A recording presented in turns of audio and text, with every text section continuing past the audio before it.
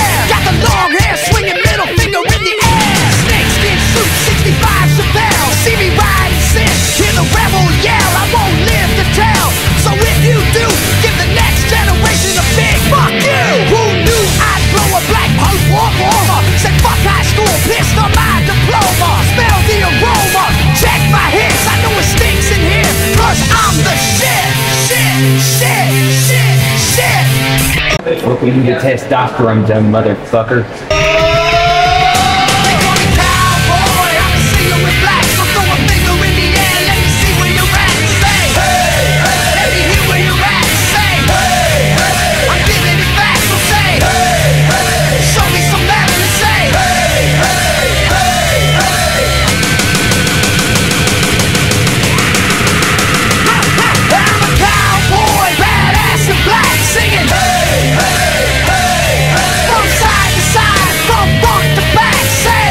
Time to check the pump.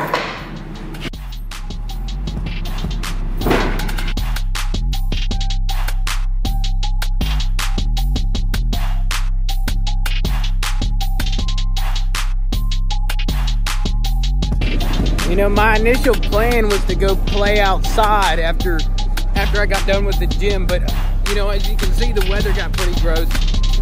And here's the thing, they said, you know, oh, come to Prague, the weather's going to be lovely. But I guess not.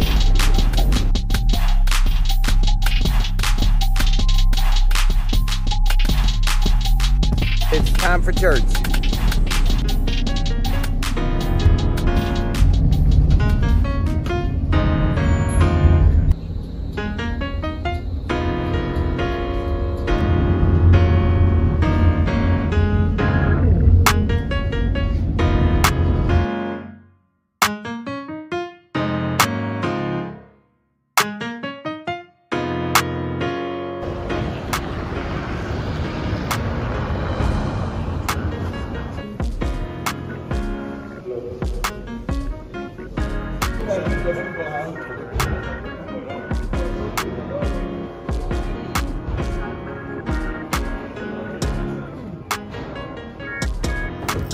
I'm finally back home, so let's get into today's topic.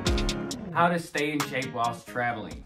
Now, since y'all probably don't know, I actually started getting into lifting and working out while I was traveling. And believe me, you can get in above average shape while you're traveling, even though there are a lot of naysayers out there that would claim otherwise. For me, there's really 3 things I do to keep in shape while I'm traveling. The first thing is going to be finding a gym wherever I'm going. Now, there is just no excuse for me to skip the gym when I have a day on. There's 168 hours in a week, and all you need is 6 hours for fitness. So I just see no excuse in skipping the gym when it's time to go to the gym, even if I am on vacation or I am traveling for work or something else. Most countries will have gyms readily available, believe it or not, unless you're in a very rural setting. Like Peru's a really good example, unless you're in Cusco or Lima or some other bigger city, where they will most definitely have a gym. The second thing to stay in shape while you're traveling is going to be eating a proper diet. Now, don't get me wrong, I love trying the local cuisine wherever I go, but this is trying the local cuisine. But again, I stick to my diet and I eat an 80-20 diet, especially while I'm traveling. 80% healthy foods that fit into my diet, 20% of the food I consume while I'm traveling, maybe not as good for me.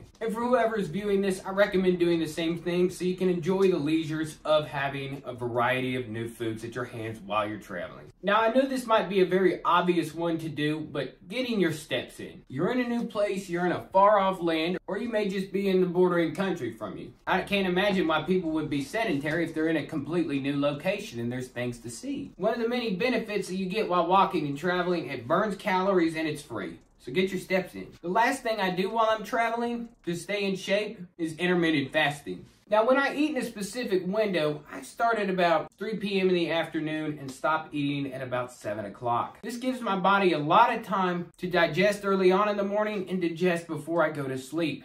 And trust me, you will be sharper mentally all day long while you're intermittent fasting. Now, it may not work for everybody, but for you folks out there that are wanting to try intermittent fasting, I highly recommend it. Those are just 4 of many things you can do to stay in great shape while you're out and about in the world. Speaking of traveling, I have something very exciting planned out for next week. And when I mean exciting, it is very exciting. Isn't that right, Quaid? That's right.